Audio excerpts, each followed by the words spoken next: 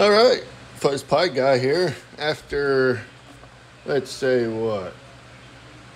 2 years or so, on and off, trying to get a Raspberry Pi 8 gig. I finally got one.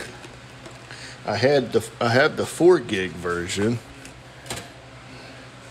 right here with the fan on, but I've been wanting to get an 8, but after several times trying or just giving up and waiting, I was able to finally get my hands on one.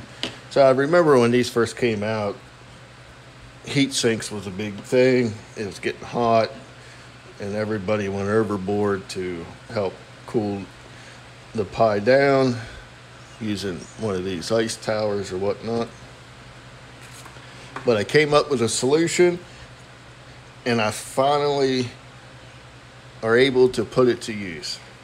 The only downside is we have to modify it. Modify this to the heatsink to make it work. And that's the problem. Now we have this little credit card size computer. Let's bring in the heatsink. This should be big enough. Everybody complained about how hot the Pi got. This guy here should keep it cool. It should be big enough. Now this is just a joke, but I thought we would share that. Not saying you couldn't get this to work, but it would be ridiculous. But anyway, the Raspberry Pi 8, 4, and 2 gigs are definitely out there now. I'll throw a link in the description to the website where I got this one.